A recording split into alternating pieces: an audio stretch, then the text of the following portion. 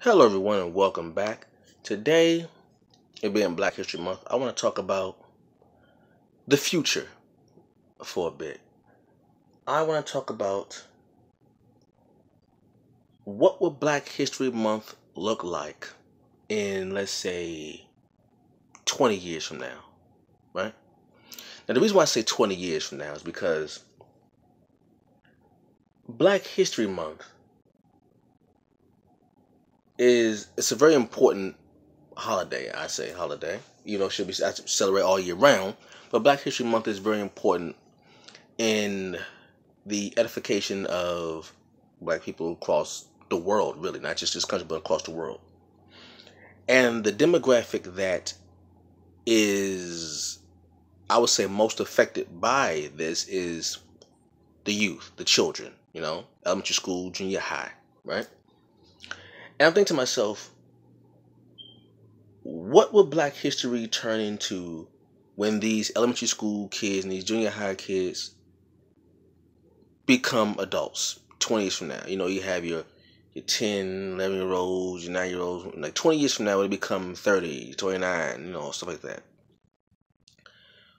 What would Black History Month look like to them in 20 years? And I say it because me, when I was a child, the people that we would always talk about when I was a child was Martin Luther King, Frederick Douglass, Harriet Tubman, Sojourner Truth, Malcolm X, Madam C.J. Walker, Carter G. Wood, well, not Carter G. Well, yeah, Carter G. Woodson too. It's Carter G. Woodson, Mary McLeod Bethune, um, just the names we always hear, right? And that's coming from that's like for the past 100+ years, right? The Black history that I was always taught as a kid was from the past 100+ years. Now,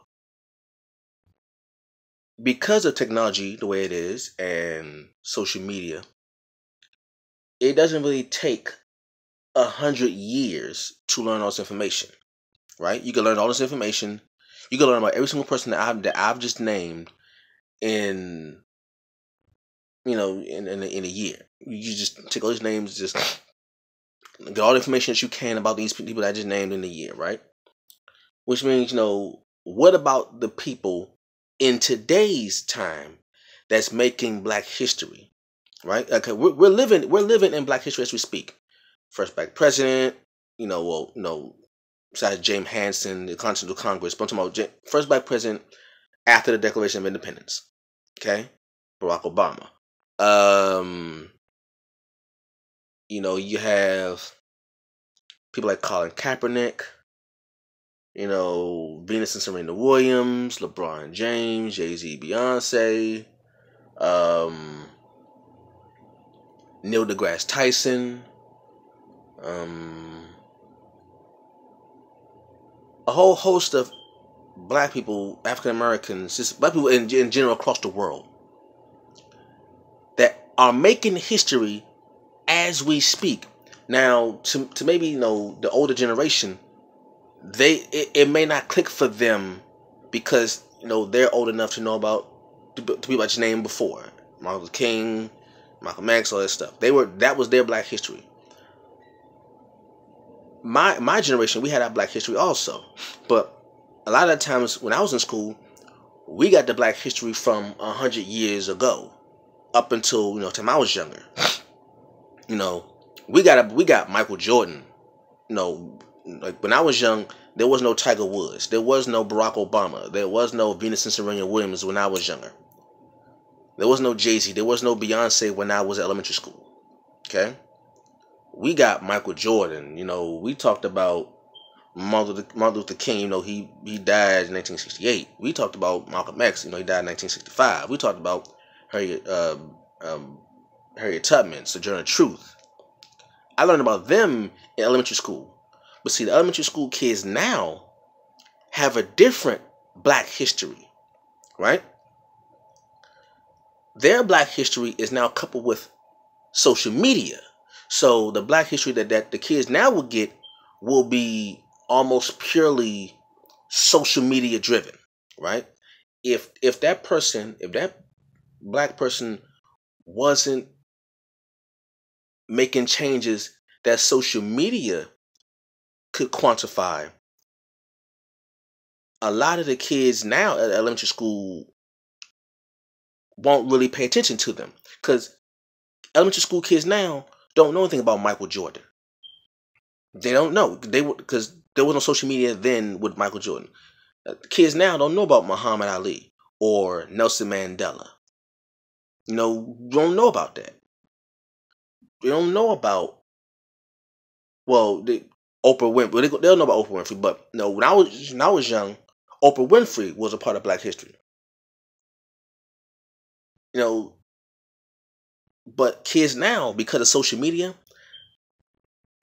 you will almost in the next 20 years, you will almost have a purely social media driven Black History Month, meaning most, if not all of the Black history that the kids will receive now, if they couldn't find those Black people on social media, they probably won't identify with them. Like LeBron James, you can find him on social media. Tiger Woods, social media. Neil deGrasse Tyson, social media. Kobe Bryant, social media here and there. Jay-Z, Beyonce, social media. These people that who are, if the youth now, the elementary school and junior high kids now can identify you on social media, then 20 years from now, when you read about Black History Month, when you hear about Black History Month 20 years from now, it will, I would say, will almost be purely social media driven. If it ain't on Twitter, Instagram, Facebook, Snapchat, Netflix, or whatever, 9 times out of 10, in 20 years from now, the kids that grow up, to be 26, 27, 20 to 30-year-old demographic in the future, will almost forget about anything that happened pre-social media, pre-internet. So what would Black History Month be like in 20 years from now? How do we grab the youth for Black History Month 20 years from now? What would it look like for 20 years from now? Will we even talk about Harriet Tubman anymore? Will we even talk about Carter G. Woodson anymore? Will we even talk about Martin Luther King, Malcolm X anymore? Because they're not on social media. They're not on the internet. They are not alive. I should say that. They aren't alive during social media. So how will the kids identify them quickly? Because I promise you ask any child nowadays, do they know Beyonce? Everybody gonna say yes. Ask that same child, do they know about Elijah Muhammad? Most likely you would get, who? Huh? Who's that? Ask them about Muhammad Ali. Who? Huh? Who's that? Ask them about Malcolm X. Ask them about Madam C.J. Walker. Ask them about Benjamin Banneker. 9 times out of 10, the children now, that won't be in their mind. It won't be ingrained in their mind, because those names that I just mentioned weren't around for social media. They're not around for Twitter, Facebook, Snapchat, Instagram, Netflix and all that stuff. They're not. Their memory is still around. Their influence is still around. But the living flesh individual isn't around. So the youth now, the kids now, can't see them, because it's all about technology. It's all about the phone. It's all about it's all about smartphone. If a child can't find you on this, Will they even think about you in 20 years from now? Will they? So, what will Black History Month look like 20 years from now? There will be a new batch of Black history facts that will be purely social media based. Purely social media based. The whole going into the book and opening the book and pulling and turning the pages and reading about, that's almost gone in terms of Black history. And that's it, almost. It's all about the smartphone. It's all about social media. That's what it is now. That's the evolution of communication. Social media. It went from books to computers to smartphones. That's how we get that information. So if that's the case, how will we get our Black history information 20 years from now? The 6-year-old that's in the first grade learning about Black history, will they be learning it from the book, or will they be learning it from whoever is on social media now?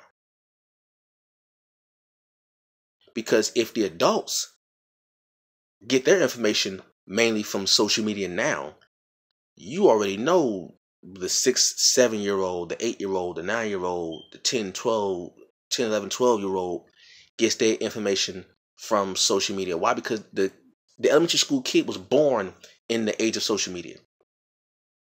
If you're 30 plus, you weren't born during social media. You weren't born when the internet came out. You were born when people were still looking on TV and opening books.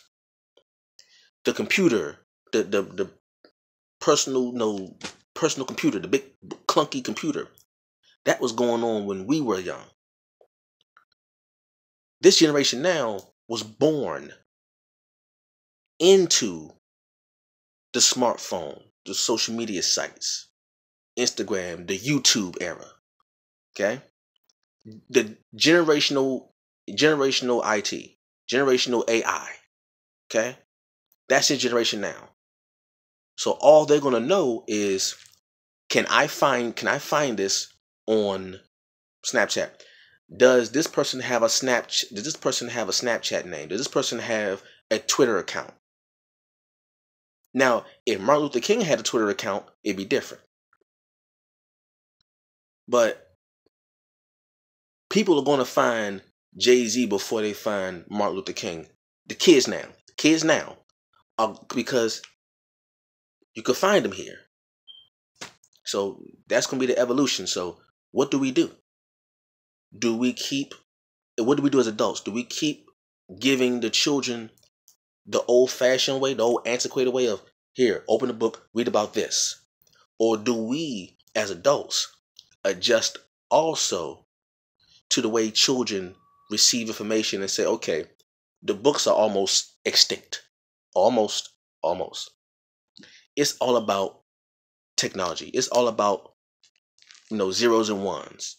If you're not talking zeros and ones, then the kids aren't going to really communicate. It's a disconnect, okay? The slang of today is zeros and ones.